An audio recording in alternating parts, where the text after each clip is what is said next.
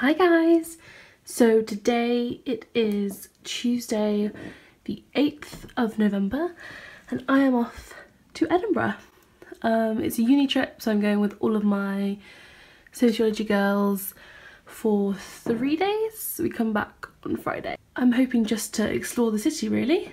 I'm very excited. I'm off to the train station in a minute and it's like a 4-hour train journey, so that'll be fun.